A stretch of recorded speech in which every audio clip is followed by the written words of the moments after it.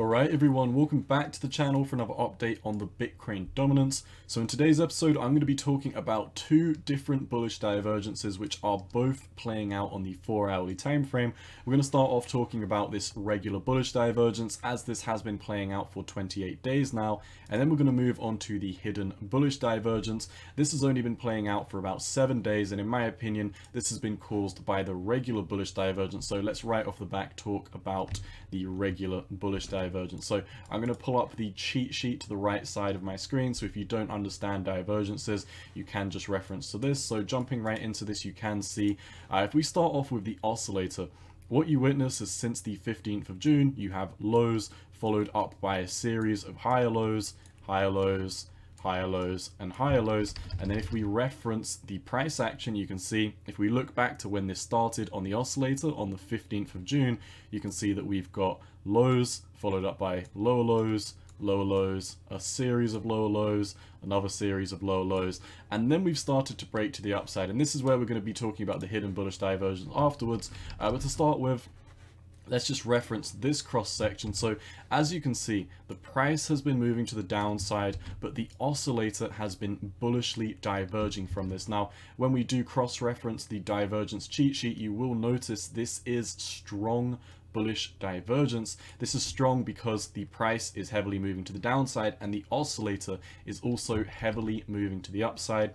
Like I said, since the start of this trend on the 15th of June all the way up here, you can see this has been currently playing out for 27 days and 20 hours. So let's just call it 28 days is how long this regular bullish divergence has been playing out for. Now, regular bullish divergence is a reversal signal. So as we have been moving to the downside on the 4-hourly time frame, this should be indicative that we should be moving to the upside on the dominance very, very soon. And subsequently, this should also mean that Bitcoin will be outperforming altcoins. Now, this has been playing out for about 28 days, and as you can see in the lower time frames, we've started to make an uptrend from this descent over on the dominance, and then this is where the hidden bullish divergence has formed. So if we look at the start of the oscillator, you can see, once again, I'm going to pull up the divergence cheat sheet, so if you don't understand these yet, you can cross-reference them. Before I do continue, if you do want to learn more about divergences, feel free to head over to my channel, click on playlist, the educational series, and then scroll all the way down, and I've made a 2-part mini series talking about both regular and hidden divergences. If you do want to learn in depth about these, then be sure to head over to that video specifically. So hidden bullish divergence, as you can see, if we cross-reference the oscillator to the price action, the oscillator has had lows, lower lows, lower lows, and lower lows. This has been in place since the 6th of July. Now, if we extrapolate this trend, you can see this has been playing out for about a week now, 6 days and 20 hours. Probably by the time I post this, this will be playing out for a week. So if we look at what's going on, you can see oscillator, lower lows, series of lower lows.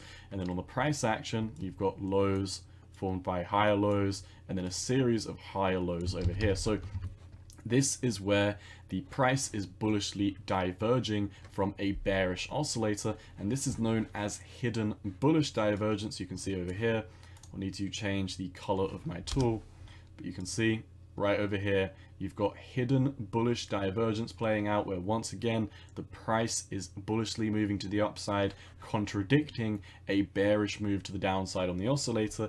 This is very, very nice because this means the RSI is getting a chance to reset in the lower time frames, even when the price, or should I say, even when the Bitcoin dominance is moving to the upside. And this hidden bullish divergence has been formed because this regular bullish divergence has been playing out for almost a month now.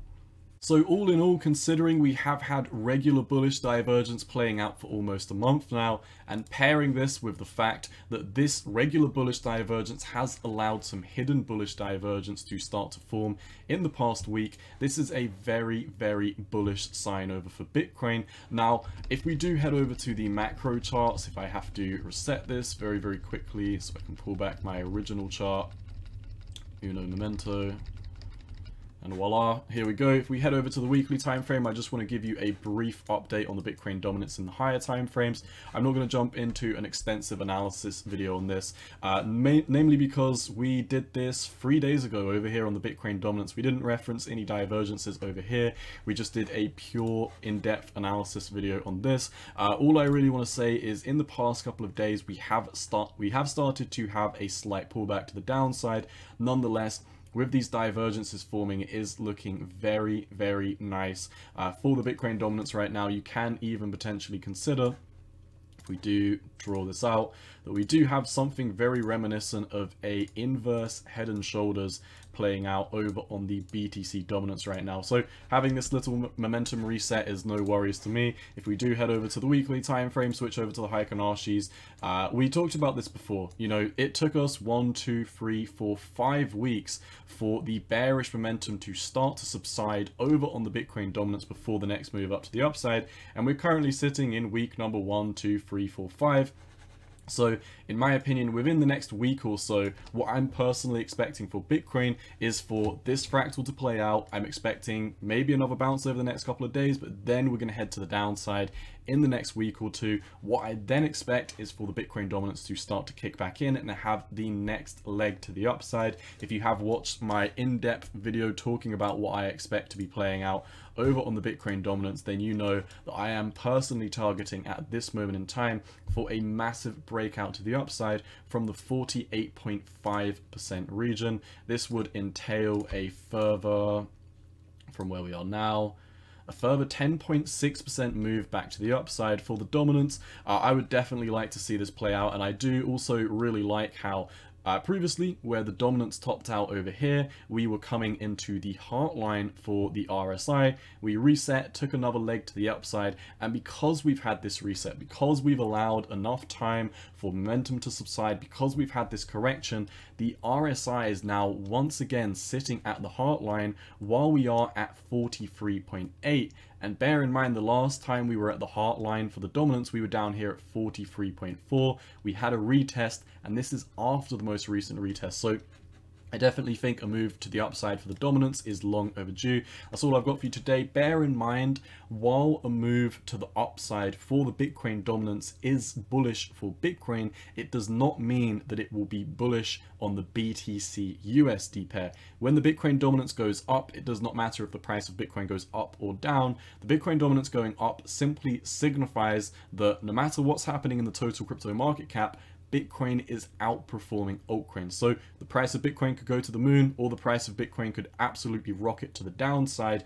Either way, if the Bitcoin dominance is moving up, Bitcoin as a whole is outperforming the total crypto market cap, and subsequently altcoins will be bleeding against Bitcoin. This is what I see playing out in the next couple of weeks. Bear in mind as well, Bitcoin dominance can take a while to get into these moves, and it is extremely volatile. So make sure you don't get shaken out with these moves to the upside and the downside. We've had many explosive break up, break down, break up, break down. The dominance really doesn't like to move up slowly, slowly, slowly. It likes to chop people in, chop people out, chop people in, chop people out. And I imagine we're going to have another leg to the upside. And once we start coming down, this is probably going to be another absolutely brutal leg to the downside. And people are going to get shaken out over here, just like they did over here. But in my opinion, the direction is still up. The trend is your friend until the end, and I am very bullish on the Bitcoin dominance continuing to move to the upside. That's all I've got for the Bitcoin dominance today, my friends. I will keep you updated on this over on my channel. As always, cowboy out.